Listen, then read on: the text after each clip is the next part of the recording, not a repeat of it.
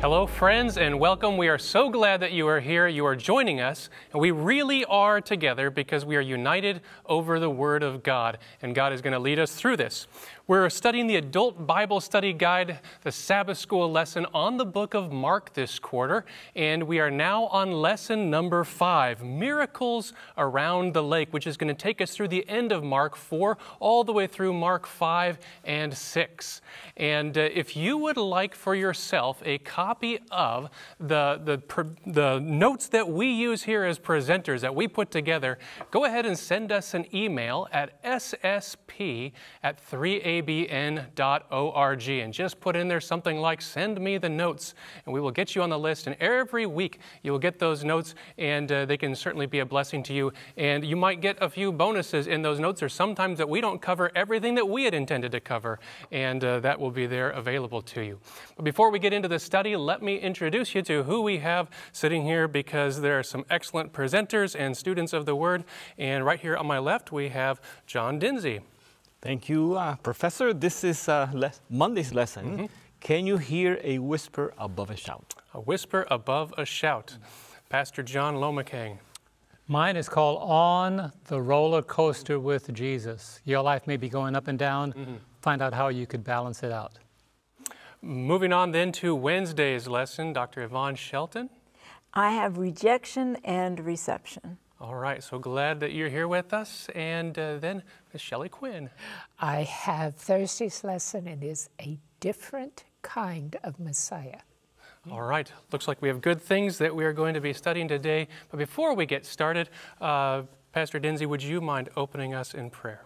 Yes, let's go to the Lord in prayer. Our loving Heavenly Father, we thank you for the Holy Scriptures that are able to make us wise unto salvation. But we know that without you, Lord, we cannot understand this book. So we thank you for the promise of the Holy Spirit, and we ask for the blessing of the Holy Spirit so that you will speak through us. And we pray that your Holy Spirit will also help everyone listening to understand your message. We ask in Jesus' name, amen. Amen. Well, go ahead and get your Bible out right now. And if you can, open it up to Mark chapter 4. My name is Daniel Perrin, and I am taking us through Sunday's lesson, Calming a Storm. Now, this lesson takes us through what some people call the Great Galilean Ministry. Jesus spent most of his time, as we have recorded in the Gospels, ministering in Galilee. This is the region in the north of the land of Israel, with a few times where he crossed the borders into area that was outside of Israel, and then the annual trips that he would take down to Jerusalem and Judea for the annual feasts. Now, the parallel accounts with Mark, because Mark isn't the only gospel that tells these stories here, but you'll find those in Matthew chapters 8 and 9 and 14, and then again in Luke chapters 8 and 9. Now, in this great Galilean ministry is where you're going to find most of the stories of Jesus healing, going from town to town, teaching in the synagogues, and really interacting with the people at kind of a distance from what was going on down in Jerusalem, because there's where some of his enemies were, kind of their headquarters, and so he somewhat kept a distance from them up in the north. Now, when Mark here reports on Jesus' Galilean ministry, it starts with some sort of issue on the sea, and it's going to end with something happening on the sea as well. And in the middle is what Jesus does on the land. Now, I want to read the text that Sunday's lesson covers in Mark chapter 4, verses 35 to 41. On the same day, when evening had come, he said to them, now this is the same day that Jesus was teaching those parables where he began actually standing in a boat teaching. So he said to them, let us cross over to the other side. Now when they had left the multitude, they took him along in the boat as he was. What does that mean? It just means that he was tired after his day of labor. He'd spent the entire day thinking, ministering, talking, and he just got in the boat as he was. And other little boats were also with him. Mark adds that detail that we don't find in the other Gospels.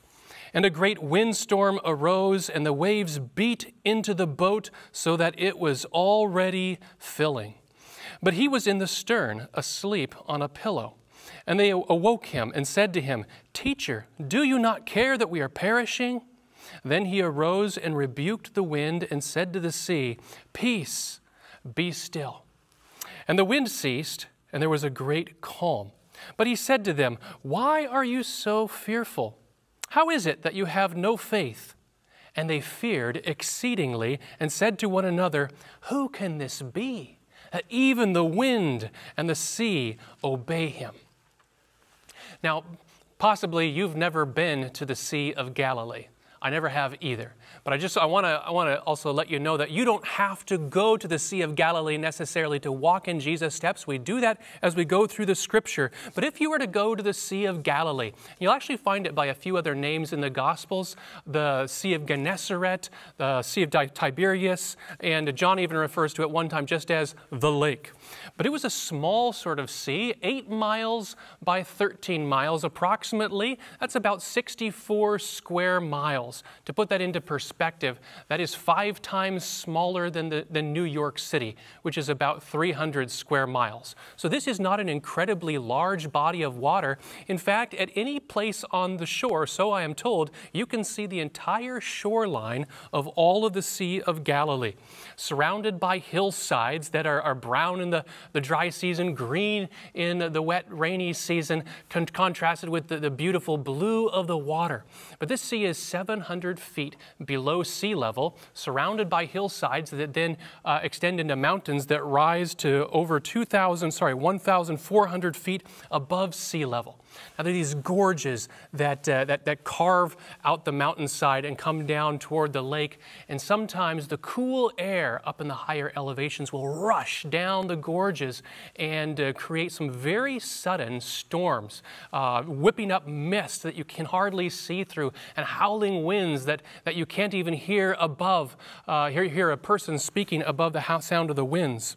And even today, boaters on the Sea of Galilee, especially if they have little boats, they're very careful sometimes not to get too far from shore because these storms can be very, very sudden. And it was one of these sudden storms that Jesus and his disciples encountered as they're finishing off this day of labor. And it's just a reminder to us that if you are laboring in the cause of Christ, it doesn't mean there are not going to be storms. And we should not be surprised at them or think that for some reason Jesus has abandoned us and he no longer hears our cries. Jesus was right there with them in the boat, but their lives are in danger. And Mark's description here, remember, Mark is kind of telling Peter's experience. Peter's a fisherman, describes it this way: the water that is supposed to be outside of the boat is now inside of the boat. And so their lives are in danger, and there's no amount of bailing that's going to help them now. And in the midst of this, Jesus is in perfect peace with the Father. And even for those of you who say you can sleep through anything, I doubt you would sleep through this. And I have to take note of the fact here that the storm, and Jesus has to be getting wet in this, but the storm does not arouse him out of sleep. What does? It's the cries for help of his disciples. It is prayer that arouses Jesus. And when he gives the command immediately, and this is no coincidence, the storm is stilled. And Jesus moves promptly then into a debriefing session. All right, let's talk it out, disciples. He did not fail to come to their aid, but he's going to now address their lack of faith. He asks them, "Why were you so fearful?" And the Greek word here is deilos. It really refers to cowardice or timidity, unwillingness to go on when times get tough. And what's interesting is that he accuses them rightfully of fear all while they are working. They were working to save Jesus's boat. All right, save the ship that Jesus is in. They're working as hard as they can. And how often do we do the same things? We are working. We're doing everything possible that we can until we are overwhelmed and we feel like God has not supported our work. He has not backed us up. We've tried everything we can. And then we say, "Lord, I've done everything I can do." And it's very similar to what Jesus says there in Matthew 7, 21 and 22 and 23, where he says, many will say to me, Lord, didn't we prophesy and cast out demons and work mighty miracles in your name? Didn't we work hard? Didn't we do all this stuff? And Jesus says, I'll have to tell them sadly, I never knew you. You were trusting in you, but you never knew me. You weren't really trusting in me. You thought that if you worked hard enough, you could finally get into the kingdom. So he asks, why are you so fearful?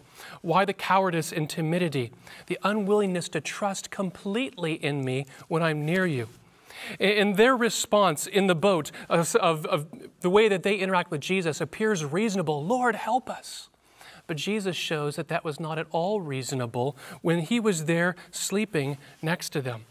Sometimes times get hard and we blame God because he's not helping us out exactly when we want to. He says, I want you to trust in me fully and completely. Now, I have to point out here that in Revelation 21, verse 8, this same word, deilos, the fearful, are among those who are outside of the city of the New Jerusalem, those who do not trust Jesus completely.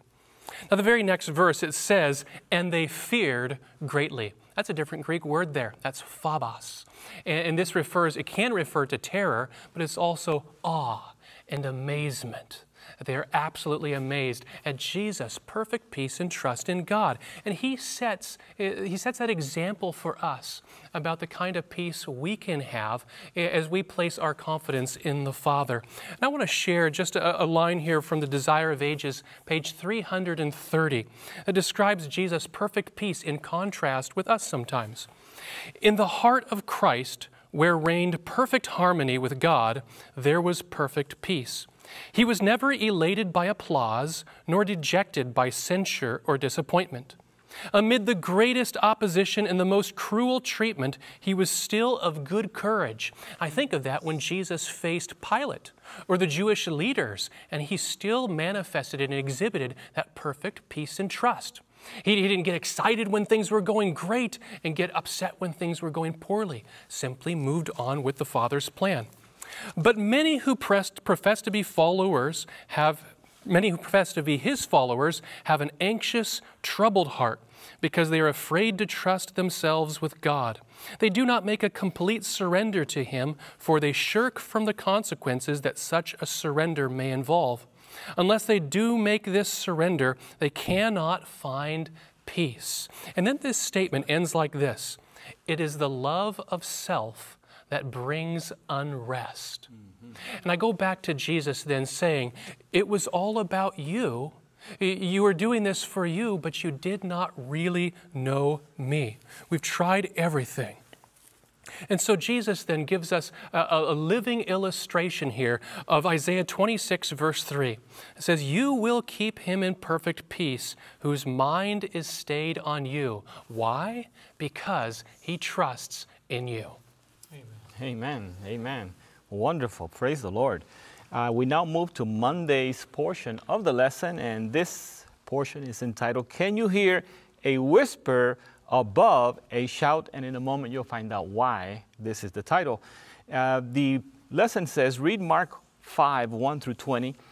What can we learn about the great controversy from this amazing account, and again, about the power of Jesus? So, beginning in Mark chapter 5, verse 1, we read, Then they came to the other side of the sea, to the country of the Gadarenes. The Gadarenes, of course, is called the Gergesenes in Matthew chapter 8. Now we go to verse 2. And when he had come out of the boat, immediately there met him out of the tombs a man with an unclean spirit. Now it says immediately here, but you're going to find out why it says immediately in a moment. Now, as you heard, the disciples had just been through a horrible night, a storm. They were fearful for their lives. And now this man that came out of the tombs was coming at them, and it appeared that he would tear everybody to pieces the way he was coming at them. Verse 3, it says, who had his dwelling among the tombs. and no one could bind him, not even with chains. Now, why would they want to bind this man? Is because anyone passing by would be chased by this man, and he would try to hurt them. Verse 4, because he had often been bound with shackles and chains. Now, what kind of person is this that you want to bind with shackles and chains? And the chains have been pulled apart by him, and the shackles broken in pieces. Neither could anyone tame him. Apparently, they had tried.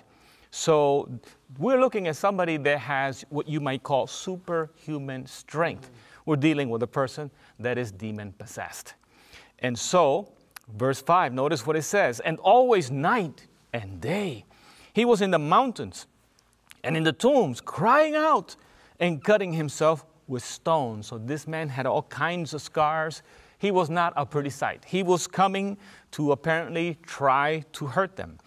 Now, it says, interestingly enough, in the book called The Life and Times of Jesus the Messiah, this is written by a Jewish person. His name is Alfred, I'm going to say Edersheim, a little bit of German pronunciation there. He's a Jew, and he gives you kind of the Jewish background on things, and this is what he says concerning this. The language and conduct of the demonized, whether seemingly his own or that of the demons who influenced him, must always be regarded as a mixture of the Jewish, human, and demoniacal. The demonized speaks and acts as a Jew under the control of a demon. Thus, if he chooses solitary places by day and tombs by night, it is not that demons really preferred such habitations, but that the Jews imagined it, and that the demons acting on the existing consciousness would lead him in accordance with his preconceived notions. That's in Book 3, page 608 through 609 of The Life and Times of Jesus the Messiah. Excellent insight on Jewish customs and the time that Jesus lived in. Now, this man lived in the tombs. He was not living in a regular home because really nobody could contain this man. Now, it's interesting that it says in verse 6, when he saw Jesus from afar, he ran and worshiped him, but remember that the lesson is entitled, Can You Hear a Whisper Above a Shout? Because he was shouting, he was screaming. Remember, he shouted day and night. This man was demon-possessed, and it appeared that he was going to tear the disciples and Jesus to pieces. I love the way it is written in the book Ministry of Healing. It's like the disciples just went through this night. Wow, finally we're on the land. Everything is fine now. Of course, they had peace when Jesus called the storm to peace. Now, it's interesting that it paints there in the book Ministry of Healing. When the disciples see this man coming at them, they start running. Running for their lives. And they're running, and is Jesus with us? And they look around, and Jesus is in the same place where he was as the man came running. And Jesus just lifted up his hands, and the man could come no further, but dropped to the ground and in worship. Now, when he spoke, he did not speak his own words. And this is what it says in verse 7. And he cried out with a loud voice and said, What have I to do with you, Jesus, the Son of the Most High God? I implore you by God that you do not torment me. So this man was not speaking his own words. The demons were speaking through him. And this tells us the danger of allowing demons to come into your life. You no longer speak your own words. The devil uses you whenever he pleases. Now, in the lesson itself, it says the following. When the man came near to Jesus, he fell down before him. The words fell down, translated the Greek verb proskuneo, usually translated to worship. It seems the man recognized that Jesus was someone who could help him. But when he opened his mouth, the demons inside him shouted at Jesus, who could hear the man's whispered plea for help above the demon's shout. Beautiful, beautiful explanation. And Again, the demon spoke through the man, but Jesus heard the unspoken cry of this man. Beautiful, beautiful. I'm going to try to read that in a moment. Now it says in verse 8, Mark 5:8, for he said to him, come out of the man. Jesus saw the situation, and Jesus says, come out of the man, unclean spirit. Then he asked him, what is your name? And he answered, saying, my name is Legion, for we are many. And notice now that even though there are many demons, they are in front of Jesus, in front of somebody who possesses almighty power. Also, he begged them earnestly that he would not send them out of the country. And Jesus could have done that. But it says there in verse 11, now a large herd of swine was feeding there near the mountains. So all the demons, notice the word, begged him. You see, Jesus is in control of this situation. Just as if you have any situation in your life, if you let Jesus take control, he will take control of whatever situation is in your life, even if you are possessed by demons. So all the demons begged him, saying, send us to the swine, that we may enter them. Now this is very interesting because it helps us understand that demons cannot possess animals without permission. Mm-hmm. They cannot. So they're begging to possess the swine. And I also tell you, demons cannot possess you, nor me, without permission. Now, who gives them permission? We don't have time to dwell on this, but it is you or I that give the demons permission. And I encourage you not to do that by the things you do, the places you go to. Be very, very careful. We don't have time to dwell on this, but notice what it says now in Mark 5:13. And at once, Jesus gave them permission. Then the unclean spirits went out and entered the swine. There were about 2,000. And the herd ran violently down the steep place into the sea and drowned in the sea. So it appears that these demons were up to no good. Really, when a demon enters a person, they're not gonna dare to make your life better. I remember we were talking to a lady one time in Puerto Rico. I was with Pastor Portes, and the lady kept talking to us, telling us that she was hearing voices, and that the voices were telling her to do evil things. And I asked the lady, so do you feel happy that you're hearing these voices? And she said, no, I don't. And so this is the reality of anyone that allows Satan into his life. And so it says, verse 14, so those who fed the swine fled, and they told it in the city and in the country, and they went out to see what it was that had happened. Then they came to Jesus and saw the one who had been demon-possessed and had the legion, sitting and clothed and in his right mind, and they were afraid. Praise the Lord. Jesus took this man and blessed him, took the demons out of him, and now the man is well. He's in his right mind. And now he has clothes on. Apparently he didn't have clothing on. And so it says in verse 16, and those who saw it told them how it happened to him who had been demon-possessed and about the swine. Then they began to plead with him to depart from the region. And when he got into the boat, he who had been demon-possessed begged him that he might be with him. Why? Because he felt secure and safe with Jesus. You and I are secure. We're safe with Jesus. However, Jesus did not permit him, but said to him, go home, tell your friends, and tell them what great things the Lord has done for you, and how he has had compassion on you. And he departed and began to proclaim in Decapolis all that Jesus had done for him, and all marveled. Praise the Lord. Jesus left there a light for that community that brought light in dark places.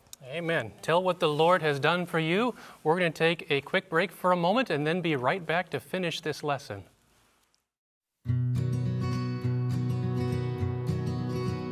Ever wish you could study more deeply along with the 3ABN Sabbath School panel members? Well, now you can.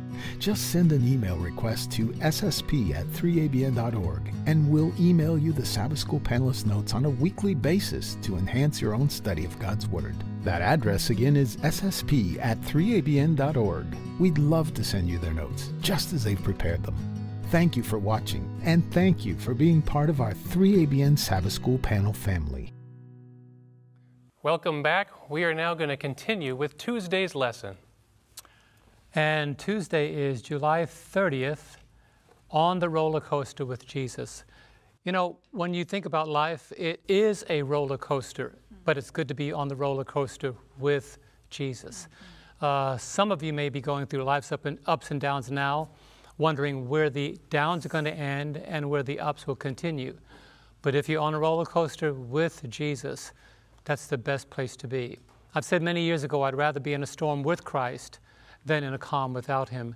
And how fitting it is that the title of the lesson that Shelley assigned to me on the roller coaster with Jesus.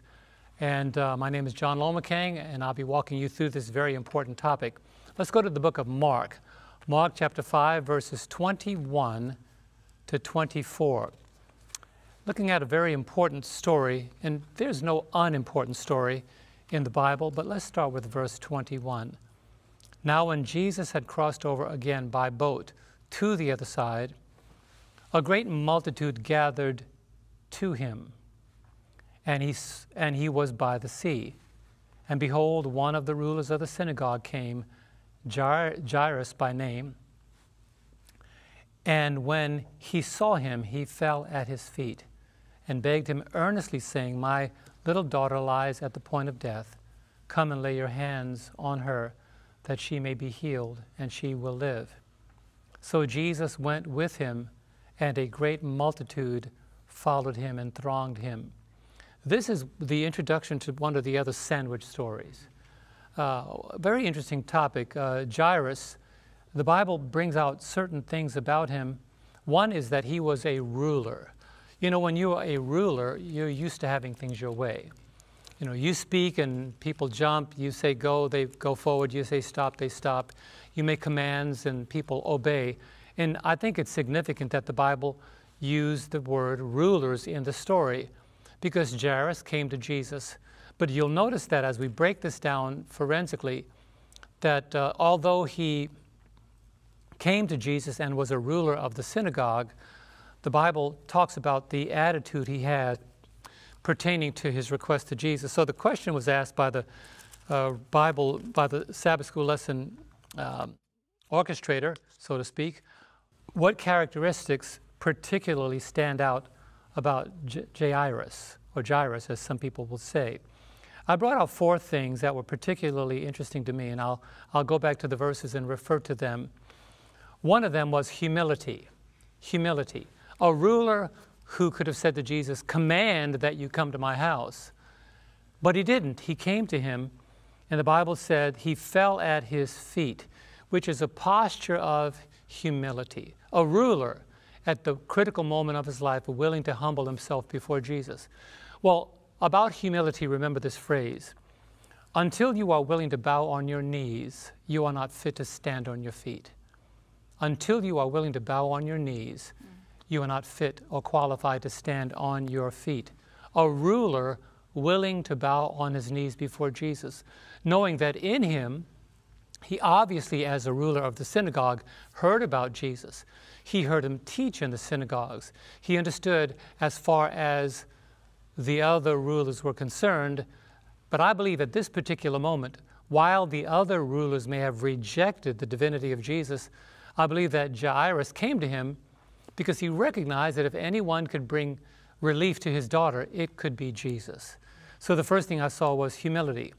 What does the Bible say about humility? 1 Peter 5 and verse 6. Therefore humble yourselves under the mighty hand of God, that he may exalt you in due time, or in due season. So the Bible also says humility comes before honor. You see, if you want your life to be a life where honor exists, you have to be an individual that's willing to be humbled in the sight of the Lord, and also sometimes humbled in the sight of others. You know, my wife and I, we pray for humility, and there was one particular camp meeting. We've seen a lot of instances, but this particular one stands out in our minds. We were invited to speak at a camp meeting in Tennessee, a Tennessee conference, and months earlier they called and said, we want your bio, we want a picture. We were putting together our color brochure. They said, this is a huge camp meeting. We have beautiful full color brochures. And we arrived in Memphis, Tennessee for the camp meeting. And they gave us the brochure. And I opened this beautifully colored brochure. My picture wasn't anywhere to be found. I was the keynote speaker for the whole camp meeting. And when they gave me the brochure, and I looked inside and I looked up, and the lady to whom I sent the picture, she said, "Oh my goodness, you sent me that picture more than a month ago. I just forgot to have it in the program. I just forgot to put it." I said, "Well, will that prevent me from still speaking?" She said, no, not at all. So all my sermon titles were there on the days that I was speaking. So Angie and I went back to the room and we just busted out laughing. We said, "Lord, we prayed for humility, but that was over the top." I mean, that was a little too much. And we kept that program. He said, "I'm the keynote speaker at the camp meeting. Everybody's pictures, all the seminar presenters, and my picture's nowhere to be found." And so sometimes the Lord lets you reminds us that, yeah, I'm still working on humility. And but the beautiful thing about that is when you humble yourself in the sight of the Lord, humble yourself under the mighty hand of God, that he may exalt you or lift you up in due time. So be wary if you are lifting yourself up. If you are exalting yourself, you give Jesus no room to do that. But no one can exalt you in the time he sees fit, in the time that is right in your character, than Jesus can. The second thing I saw in Jairus the ruler was urgency. And the second thing, the Bible says he begged him earnestly. Urgency. He could have commanded him, but he decided to beg him instead. Something about the life of Jesus brought humility and urgency to the heart of Jairus, which is the second thing about urgency. Until we are aware of our deepest need, we will not experience our deepest peace. Until we are aware of our deepest need, we will not know our deepest peace. Jairus was able to survive the interruption that came, the sandwich that came to him. And what does the Bible say about urgency? Hebrews 3:15, "Today, if you will hear my voice, do not harden your heart as in the rebellion." Urgency, he knew that that was a pivotal moment in his life. He needed the Lord, but the sandwich part, I'll come back to this, was on the way to remedy Jairus' situation. Jesus meets the woman who was bleeding for 12 long years. He remedies her situation, and in the middle of remedying her situation, someone came that was a part of Jairus' entourage and says, "Don't trouble the master any longer. She's passed." And the Lord encouraged Jairus at that moment, saying, this is not going to work out the way that you see it. And he said in Mark chapter 5 and verse 34, actually verse 34 is when he went to the home and began to speak to Jairus' daughter. But he brought to that home the strength and the encouragement that was needed, and he brought his daughter back to life. So the moments of desperation are not moments of desperation for the Lord. And Jairus learned that. The woman was freed, her faith had made her well, and he continued in his journey. Which brings me to the third point, desperation. Until we are really willing to reach beyond ourselves, we will never get beyond ourselves. We have to reach beyond ourselves to get beyond ourselves. The Lord was told by Jairus, "Come and lay your hand on her that she may be healed and she will live." What does the Bible say about desperation? Psalm 119 verse 60, "I make haste and did not delay to keep your commandments." So if we are hasty about being obedient to the Lord, there's no need in our lives that the Lord will ignore. He did not ignore Jairus' need. He did not ignore the need of his daughter. But he understood the desperation in Jairus' heart was not because he was a commander, but he was one who was willing to be humbled in the presence of the Lord. And the fourth thing was not about Jairus, but about Jesus, which is in the story of Mark chapter 5, verses 21 down to 24. And the Bible says in verse 24, Jesus went with him. You know, when you come to Jesus with the right attitude and the right circumstance, although the situations may seem wrong, Jesus responds. And here's the point. Until we come to Jesus, we cannot follow after him. Jairus came to Jesus and then was now relegated to follow Jesus to his home to receive the miracle of the raising of his daughter. Philippians 1 verse 10, that you may approve the things that are excellent, that you may be sincere and without offense till the day of Christ. The Lord responded in sincerity to Jairus, because Jairus responded in sincerity to the Lord. A roller coaster with Jesus, that's the best place to be. Amen. Amen. Thank you so much, Pastor. That was rich. I have Wednesday's lesson, Rejection and Reception. And it's based on Mark 6, verses 1 through 6, and the parallel verses in Matthew chapter 13, verses 53 through 58, and Luke 4, verses 16 through 30. And as Pastor just said, in Mark 5, Jesus raised Jairus' 12-year-old daughter from the dead. When he told the mourners that she was sleeping, they ridiculed him. So he put them out. He went into the room with the parents and the 3 disciples that he took with him. And he resurrected the girl. And those who were with him, it says, were overcome with great amazement. Now let's compare that with what happened to Jesus when he went to his hometown of Nazareth. When he went back home to Nazareth, he went from those who were overcome with great amazement to the astonishment of his hometownsmen who heard him read in the synagogue. So Jesus got up to read in the synagogue on Sabbath, and when he read, the people around him, it says they were astonished. And when I saw the word astonished, I thought at first it meant impressed. No, no, no. They were offended. They were offended by what he said. They were thinking, who does he think he is? He's one of us. Don't we know? Wait, isn't he the son of Joseph, the carpenter? Don't we know his siblings? We know where he came from. And they couldn't wrap their minds around this man who had been raised around them, who hadn't been educated in the best schools with the elite. He was one of them, and yet he was ascending beyond them. And so the first point that I'd like to share is their perception of him, their rejection of him. When he came home to his country, his town of Nazareth, he was rejected. Jesus lived a life of rejection. In Isaiah 53, verses 2 and 3, it says, "For he shall grow up before him as a tender plant, and as a root out of dry ground. He has no form or comeliness, and when we see him, there's no beauty that we should desire him. He is despised and rejected by men, a man of sorrows and acquainted with grief. And we hid, as it were, our faces from him. He was despised, and we did not esteem him." So the first point that jumped out at me in Mark 6 was the perception, the rejection of Christ by his countrymen. Rejection is a potent issue. It can change the quality of someone's life. The definition of rejection is, quote, "the act of refusing to accept, use, or believe something or someone," end quote.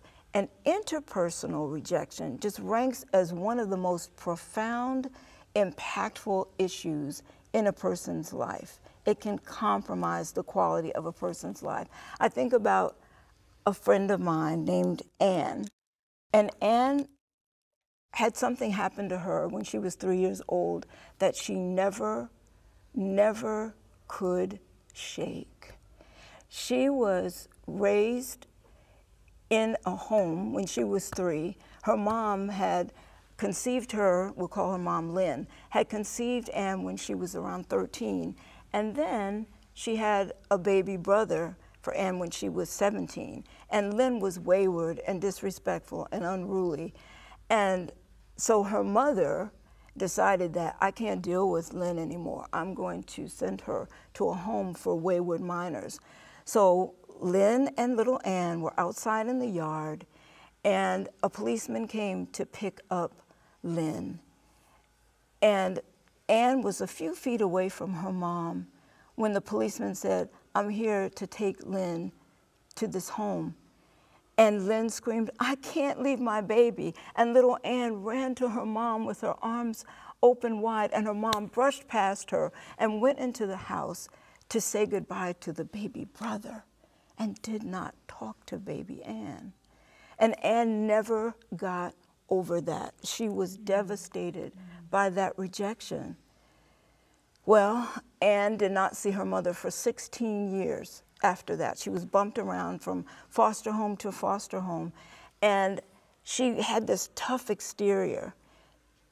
What happened with Anne was that a friend of hers introduced her to Jesus. And she finally, she had never felt loved before. She'd never felt cared for before. Finally, she was cared for and cared about. She knew that Jesus loved her. You see, Jesus had suffered rejection himself. And so he says, he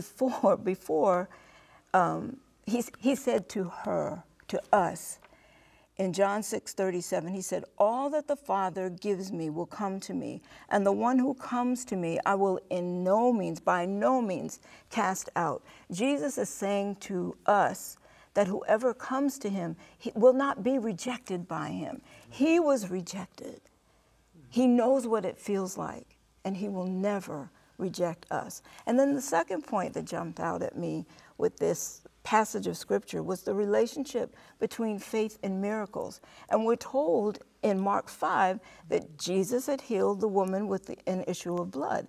And this healing took place when Jesus wasn't even he wasn't focused on the woman. The crowd was just thronging him, and he was walking through the crowd. So he was being touched by a lot of people. But when he had this special touch, this touch of faith, he stopped. And he said, who touched me? And the disciples were like, who touched you? There's a crowd here. But he knew that this was a different touch. It was the touch of faith. And so in verse 34, Mark 5, he said to the woman with the issue of blood, daughter, your faith has made you well. Go in peace and be healed of your affliction. It is faith in God, not just some hocus pocus kind of faith that some people try to promote. No, it's faith particularly in God, in Jesus Christ, that activates the miracles of God. And that's why in verse 5 of Mark 6, it states that Jesus could do no mighty work in Nazareth because he marveled, it says, because of their unbelief. Unbelief shuts the door to the miracles from God. Unbelief is what blocks our blessings. Point number 4, Jesus walked in his divine destiny, and so can we. In Luke 4, again, one of the parallel passages for Mark 6, Luke 4 verses 16 to 30, we see an expanded version of Mark 6, 1 through 6. And here Jesus goes into the synagogue on the Sabbath, and he reads from Isaiah 61, verses 1 through 3. The Spirit of the Lord God is upon me, because the Lord has appointed me to preach good tidings to the poor. He has sent me to heal the brokenhearted, to proclaim liberty to the captives, and the opening of the prison to those who are bound. And he continues to explain what his personal ministry really was going to be. It was a declaration of Christ's divine destiny, a personal manifesto, if you will, of God's plan for his life of service. And we each have a divine destiny, God's plan for our lives that is written in a book. Psalm 139, verses 14 through 16 says, I will praise you, for I am fearfully and wonderfully made.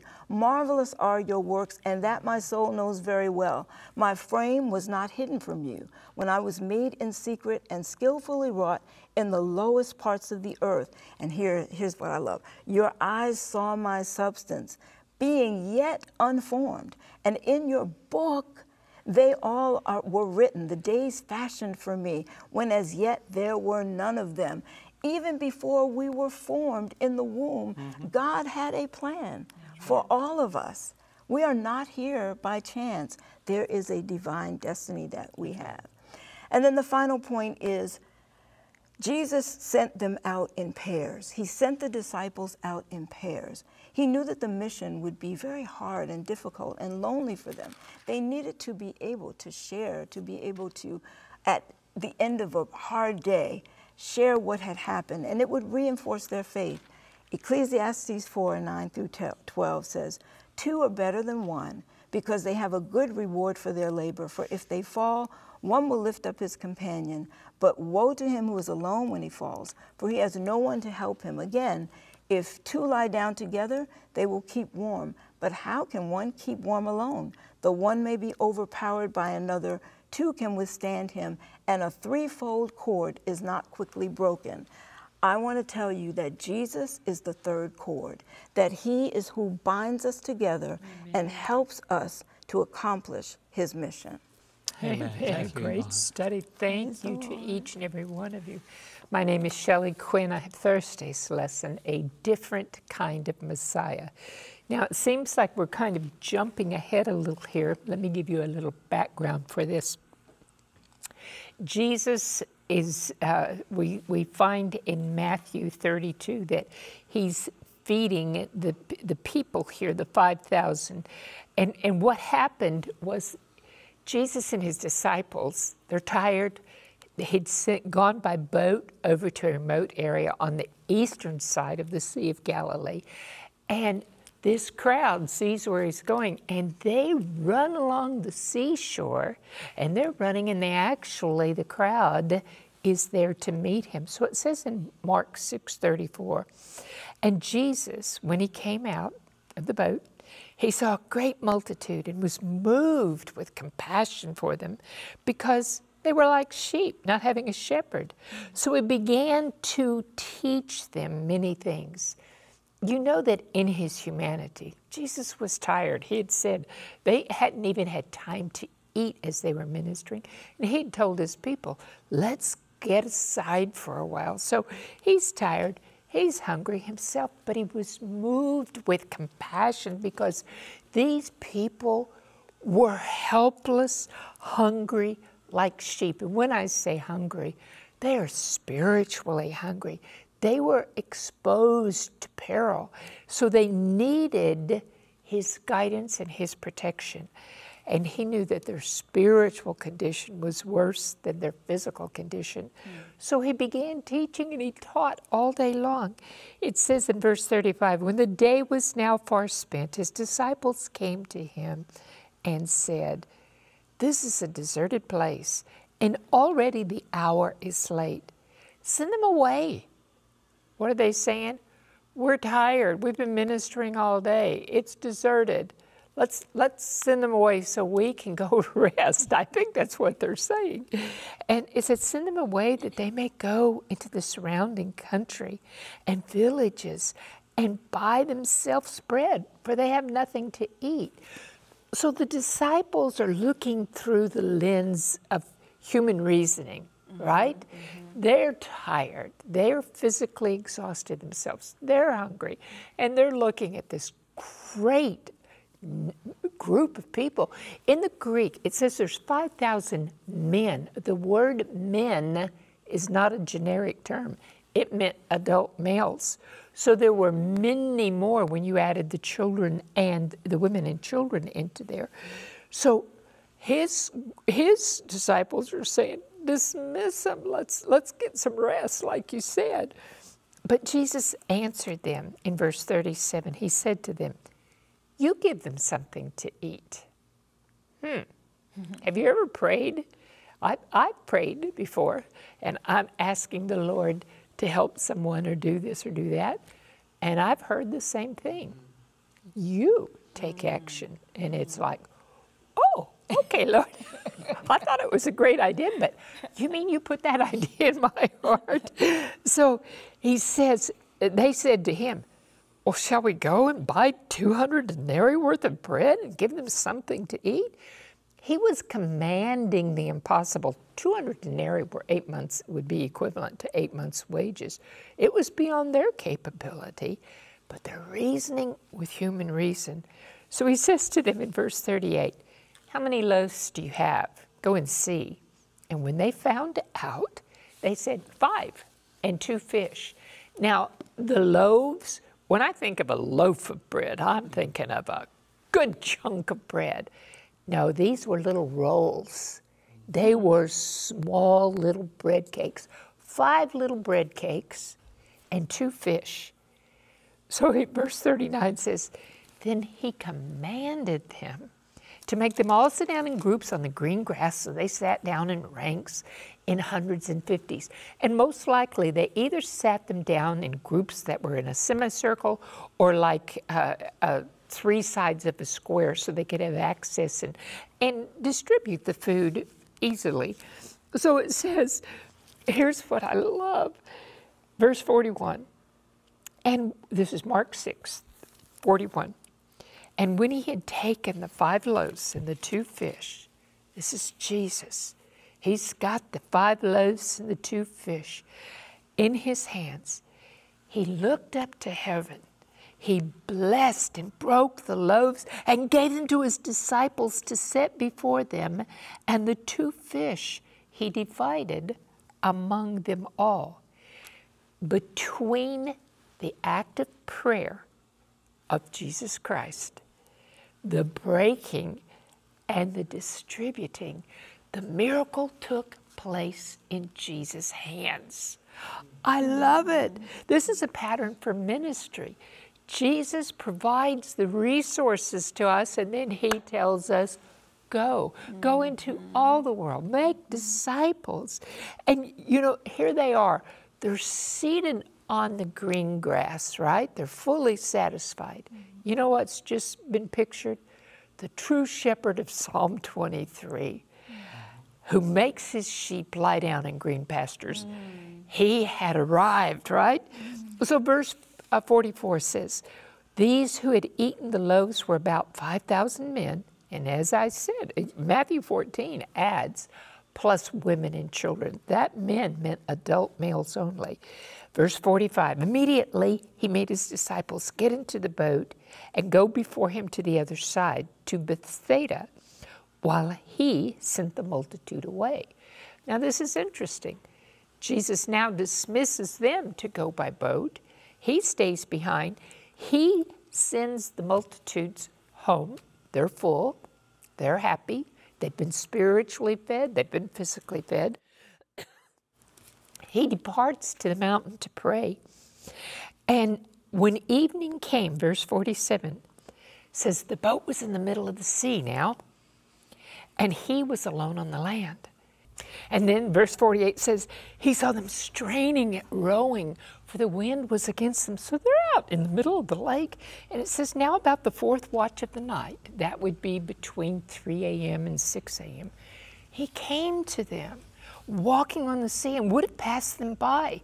And when they saw him walking on the sea, they supposed it was a ghost and cried out, for they all saw him and were troubled. Get this in your mind. They're exhausted. They are straining against the wind in the middle of this crazy storm.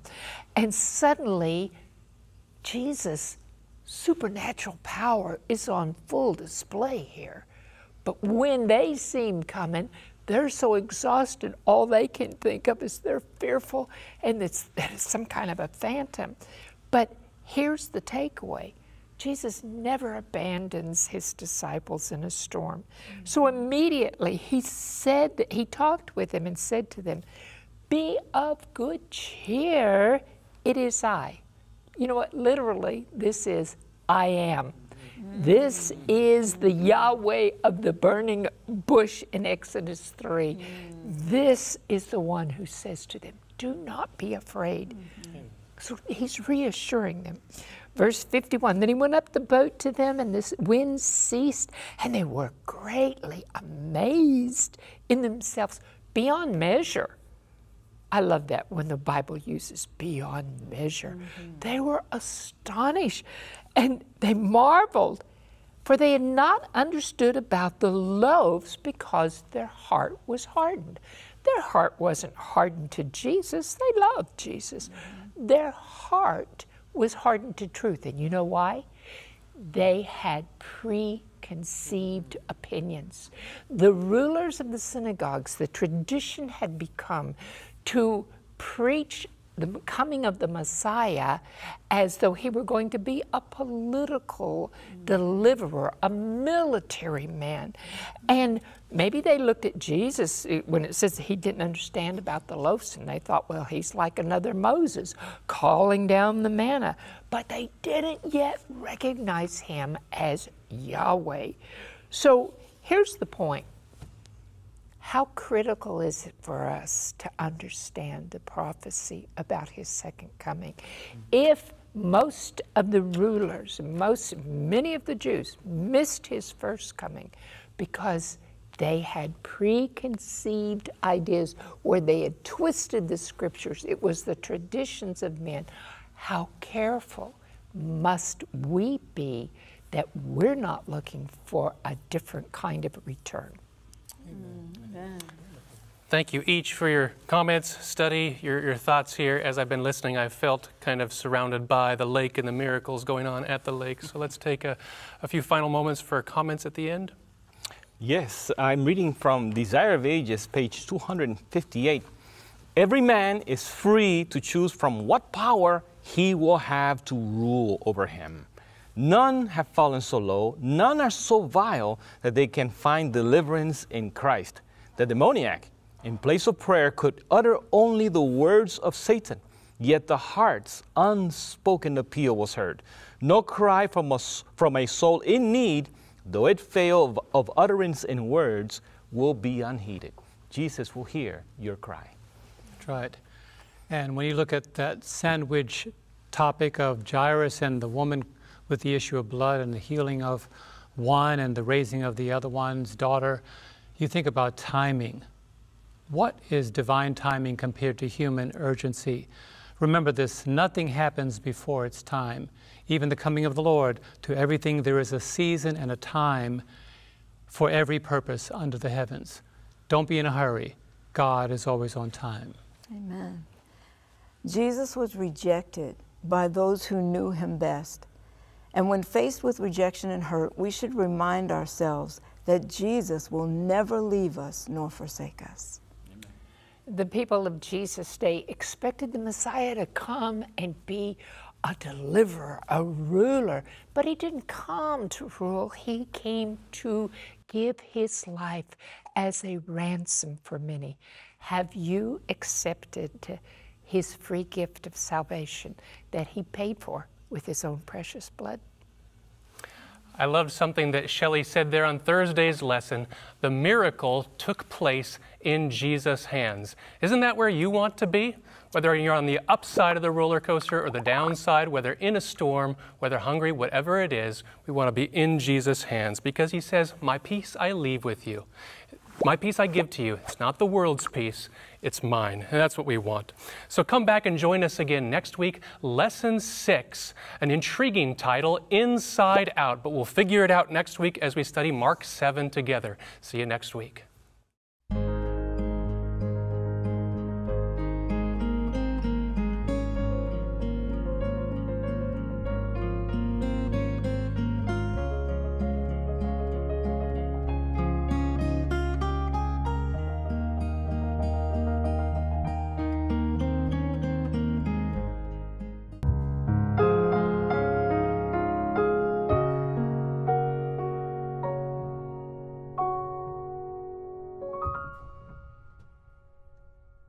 Amen.